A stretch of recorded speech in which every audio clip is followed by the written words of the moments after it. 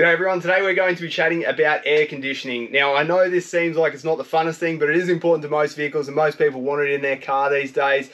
So I think it's important to understand how it works and the fundamentals of why it might operate. The first thing to understand with anything like this is to go back to your high school science and understand that when you have a particular substance, you basically have a triangle where you've got pressure, temperature and volume. And a substance at any particular point or any particular state will be a balance of those three things. So if you increase the pressure, you will consequently need to compensate with either temperature or volume. One way to understand that is really to think of something like water. If you are at a lower pressure, it will indeed boil more rapidly. If you are at a higher pressure, which is the same reason that your coolant system, for example, is pressurized, it will take a greater temperature to boil it off. I've got a syringe here. If you want to try this out, go and buy a 2-cent syringe, fill it with a little bit of water, pull the syringe, and you will indeed see water boil at room temperature.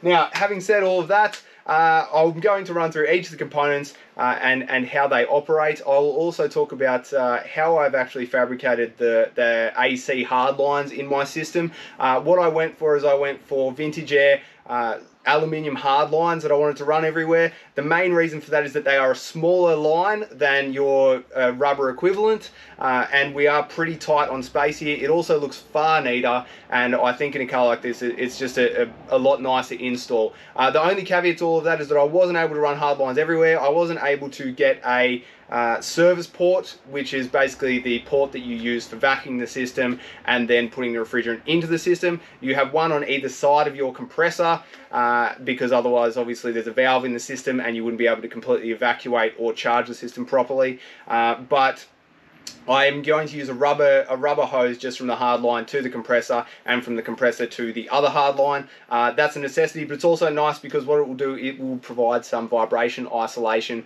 within the system.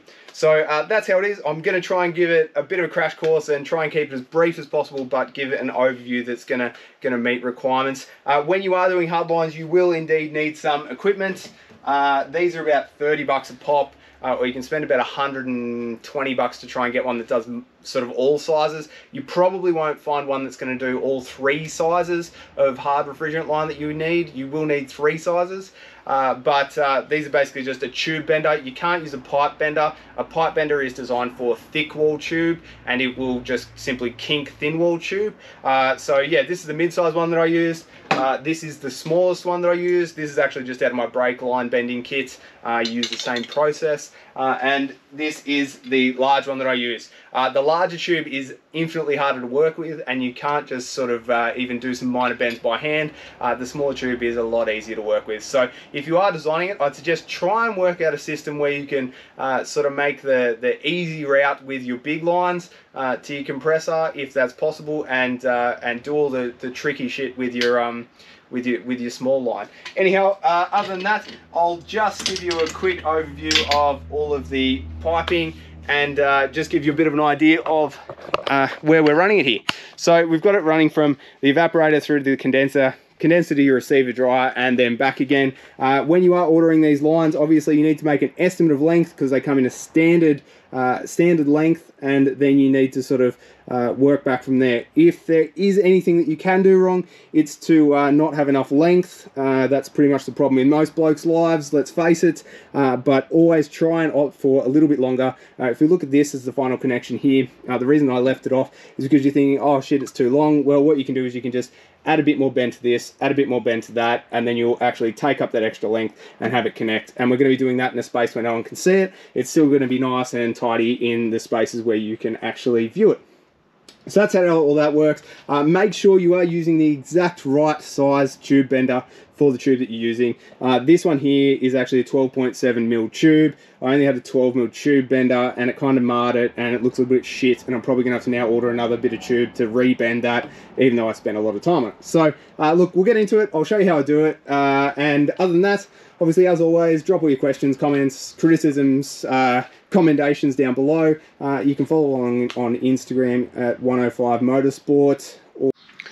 All right, so now we understand what a refrigerant is and how we are going to be exchanging the temperature, volume, or pressure to get what we want to do. I'm going to run through the system here and explain how it works and what each of the components do. So we're going to have our compressor up here. It's going to be taking low pressure gas from the evaporator coil and turning it into a high pressure gas.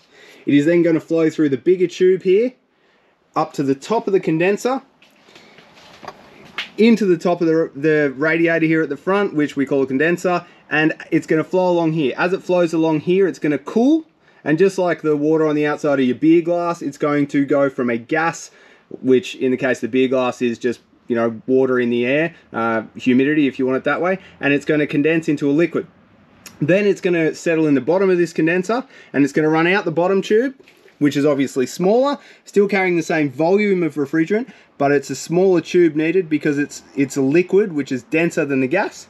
It's going to run along here as we sort of install here, pop up here, hopefully be connected, and we're going to put it into this receiver dryer. You don't really need to worry about this piece of equipment other than to say it's effectively a filter and a high and low pressure switch out here, which either enables the AC system or shuts it off. In the worst case of your system, this will also be used to, you know, if you have a gas leak, it'll go low pressure and turn the system off, or if it goes crazy for some reason and your compressor goes super high pressure, it will also switch the system out. Then we're going to run through here. You want to make sure all of your lines in your cabin are insulated, because otherwise you're going to have condensation on the lines and it'll drip into your cabin. It runs along here up to this little thing here. Now this little thing here is called a linear expansion valve.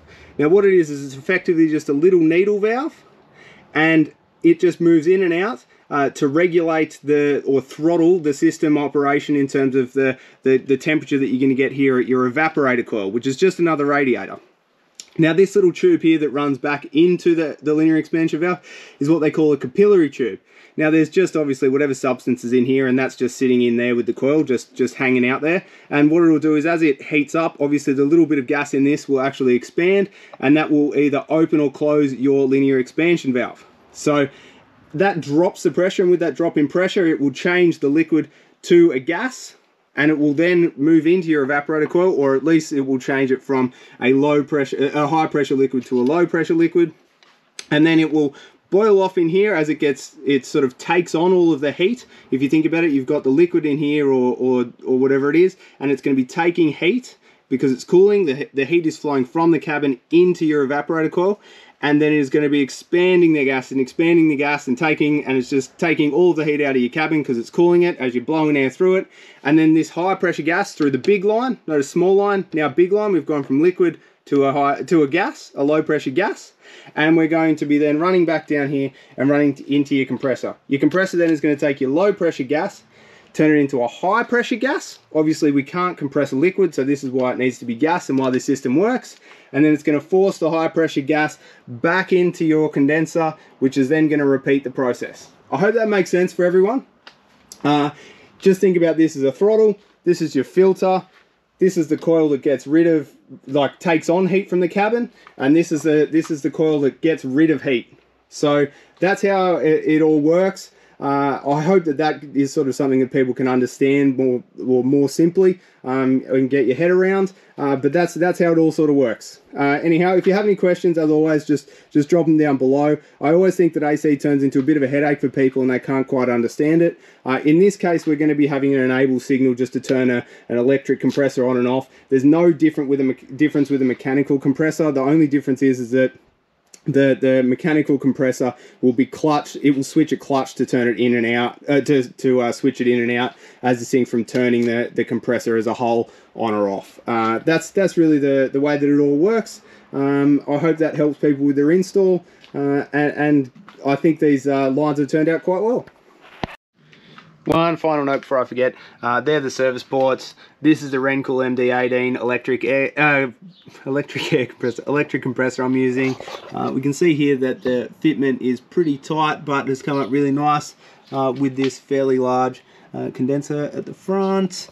And that's the Vintage Air soft line kit that I've used. And as you can see, I mean, that's an equivalent size, I think, whatever it is, size 12 tube. So you're talking about adding a fair bit of size by the time you get all that together. I just bought the general kit for this because I'll use this up on another car at some point, but you can just buy these fittings individually, and indeed that would be the way to go if you're doing it as I have. Because you really just need one of the, like, you know, an arbitrary fitting, a service port, and then a service port and another arbitrary fitting on the other side, and that's it. Thanks very much.